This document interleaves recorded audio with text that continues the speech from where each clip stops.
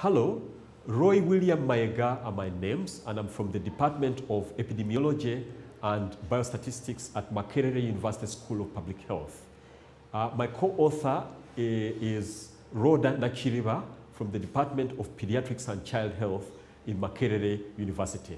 And I'm presenting a study on behalf of co-investigators on the prevalence and the factors associated with dysglycemia, which is abnormal glucose regulation, among girls in selected boarding secondary schools in Wakiso District, a peri-urban district in central Uganda.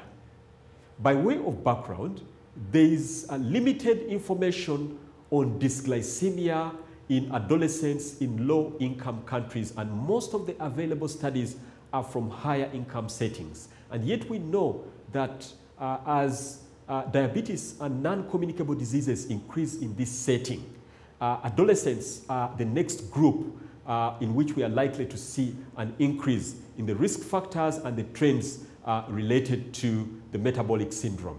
Our objective, therefore, was to determine the prevalence and the factors associated with dysglycemia among boarding secondary school girls in peri-urban settings here in Uganda.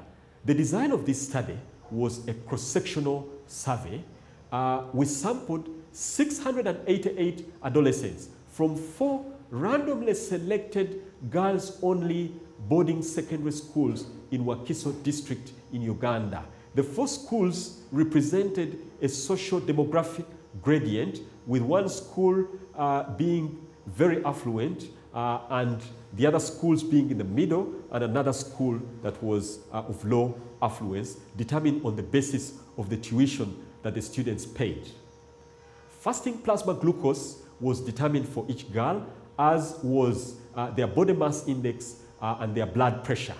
In addition, a questionnaire was used to assess demographic and lifestyle factors related to non-communicable diseases in the girls.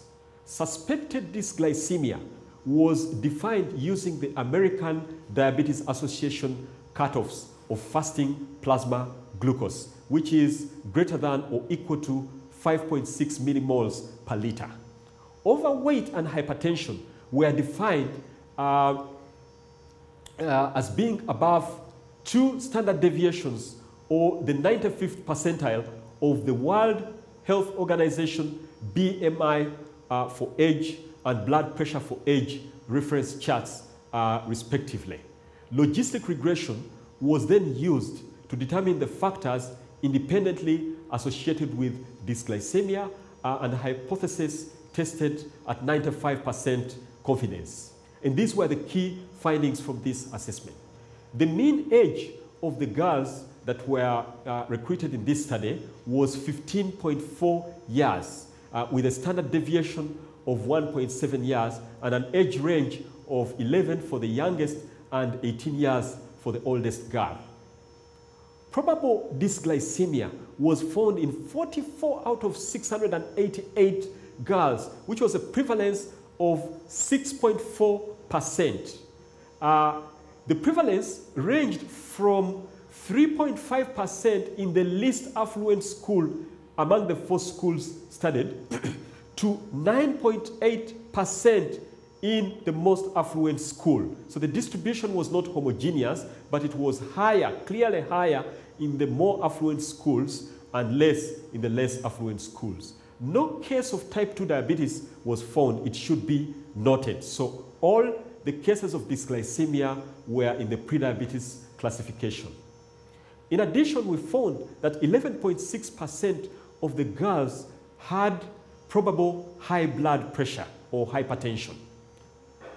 Regarding the factors associated with dysglycemia, we found that dysglycemia was higher in adolescents who were overweight with an adjusted odds ratio of 2.3, those with hypertension with an adjusted odds ratio of 4.0, and those who frequently stocked highly refined pastries, especially biscuits, as an indicator, an adjusted odds ratio of 3.0.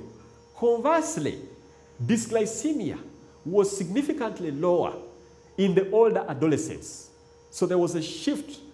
It was higher in the younger adolescents and lower in the older adolescents, which could be related to the physiological processes happening as these young people transition through adolescence.